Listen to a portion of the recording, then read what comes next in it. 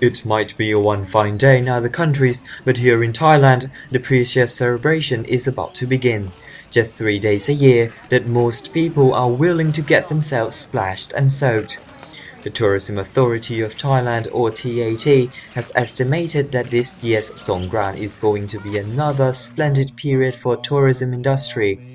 According to the survey of Kasikorn Research Center, more than 500,000 foreign tourists would come to Thailand during Songkran holiday this year, which is an increase of 16.7% from last year. A total spending from foreign tourists is also anticipated to be around 3 billion baht, rising at 18% from last year.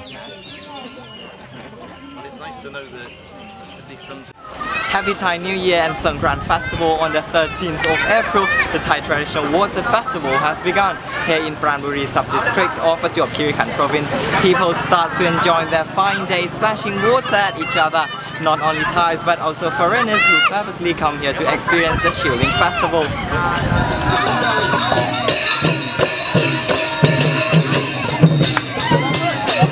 I really like it.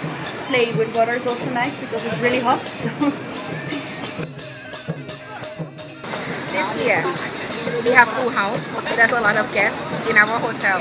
They are coming from around the world, so everybody enjoy. And I love to see them come back next year.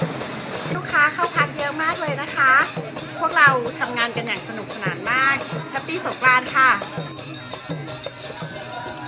The TAT Governor Surapon Sawet-Serani also said the tourism industry as a whole is fully recovered from the worst flood in 2011, taking back reputation and confidence in Thailand as a safe, friendly and enjoyable tourist destination. I am Wanant Kerdchuen reporting for JM News near Pranbury Sub-District, Prachuap Khiri Khan Province, Thailand.